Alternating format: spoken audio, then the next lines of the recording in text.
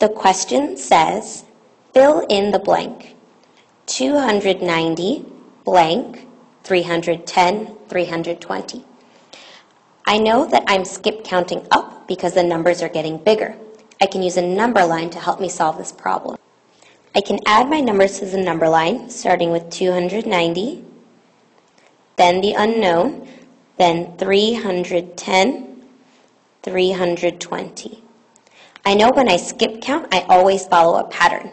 And I can see that for 310 and 320, I went up by 10. That means that for whatever this number is, I also have to follow the same rule. So from 290, I have to go up by 10.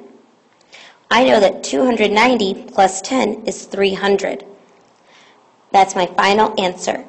And I can check it by making sure that 300 plus 10 is 310, which it is. So I know my answer is 300.